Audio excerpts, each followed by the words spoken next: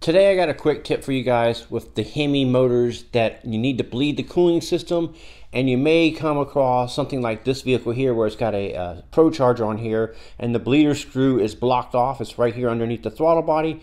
To get to that, it would be a huge amount of work to take all this stuff off just to bleed the cooling system. So what I've done is take this pipe off here, and right underneath the throttle body here is the port where the coolant temp sensor goes. So I've removed the coolant temp sensor. Now I can fill the coolant up until the coolant pours out of that hole where the temp sensor was located. That's going to be the next highest spot in the system, allowing you to bleed out the air. So as the coolant starts to pour out of that, you just go ahead and put the sensor back in, plug it back in. And that's another way to bleed the cooling system with the Hemi motors. I'm Brian Esser from How To Automotive. Thank you guys for watching.